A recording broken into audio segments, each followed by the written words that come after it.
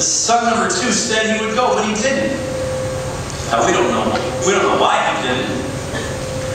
But the thing we know is that he didn't go. And maybe you've heard the cliche, actions speak louder than words.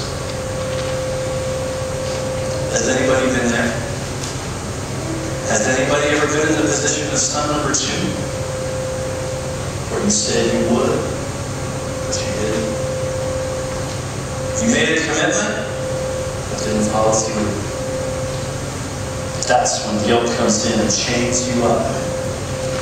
The devil is right away at your side. You said you'd do it, you didn't do it. What is it? It's a lie. But the devil will say, it's just a little lie. Don't worry about it. You made a commitment, but nobody cares. Don't sweat it. And then, the lie is exposed. The commitment is revealed that you didn't do it. Then the devil changes his tune. Oh my goodness. You really messed up. You blew the opportunity. You can never make it up. Never forget, folks. Guilt is a debt we can never repay. But conviction drives us to confession, repentance, and forgiveness. Guilt will say, you screwed up. You can never make up for it. You can never go back to the vineyard and actually work. But you blew it. Conviction says, you know what? It's almost the end of the day. The vineyard still needs some work. Get over it. Make good on your commitment. Get rid of the guilt. Guilt comes in and you're painted into a corner. Application. Is it time to follow through on something that you said you'd do but you haven't done it? Is it time to make good on a commitment that maybe you forgot about? Or maybe you're feeling guilt about, but you don't even, you feel you can't go back because it's too late, it's not too late. Let's finish up with the obvious answer to a very painful question. We'll be reading in verses 31 and 32. Which of the 2 sons did what his father wanted? Jesus asked. The first, they answered. Jesus said to them, I tell you the truth, the tax collectors and the prostitutes are entering the kingdom of God ahead of you. For John came to show you the way of righteousness, and you did not believe him. But the tax collectors and the prostitutes did. And even after you saw this, you did not repent and believe him. No life for free. If you know the truth, guilt can be a double forever bound together, feeding off of each other constantly. Jesus peels off the parable players' masks to reveal who they actually are. The religious folks of Jesus' day had heard the truth from Jesus' lips. They heard that, and at that point they could have made a decision. But then they also saw other people hearing the truth and believing Jesus and changing their lives. Was it guilt that made them say, oh, we heard the truth and we didn't respond. It's too late. Was it pride that said, look at those tax collectors and prostitutes. Look at them responding to Jesus. We're not like them. We don't want to be associated with them. Whatever they need, we don't. Guilt and pride will both go together. Guilt-free tendencies, what are they?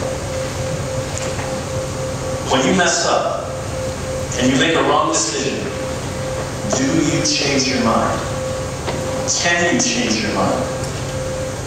And does the change in your mind result in changed actions and behaviors? This is a guilt-free tendency. Another one. When you say you'll do the right thing, do you actually do We can't just be sayers of the word. We need to be doers. Are you? And finally, but on a much deeper level, have you heard the truth of Jesus Christ? Have you heard the truth of Jesus Christ? And have you seen the truth of Jesus Christ in other people? And then fallen into the double bind of saying, no, I can't do it. I can't do it. Faith in Christ is just for the weak, for the confused. I've been religious all my life. Religion has nothing to do with it. It's a relationship with Jesus Christ. There may be some here this morning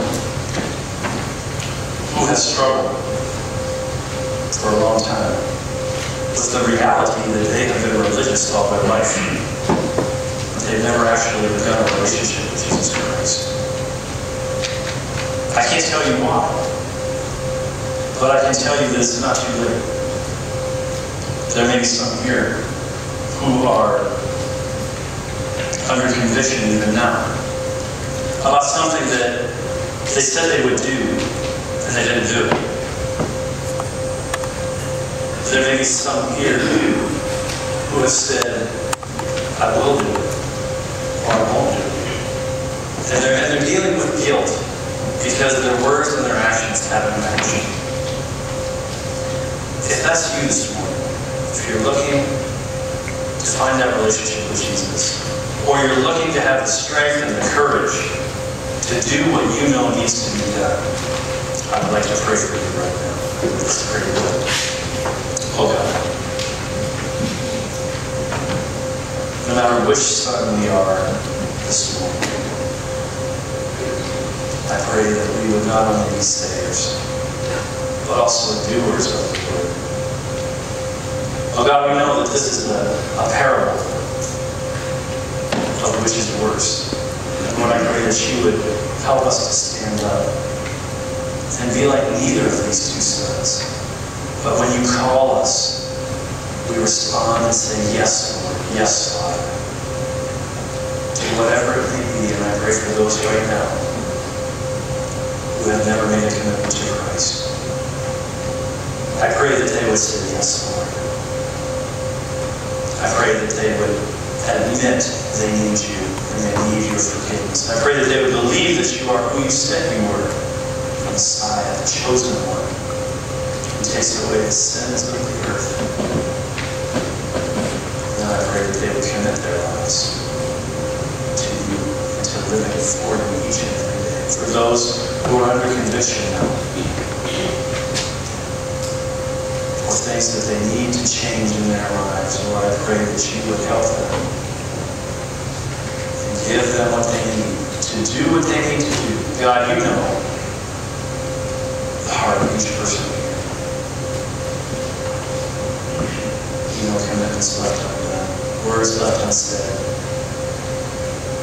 God, will you help each of us to rely on you, to give us the strength to do what is right.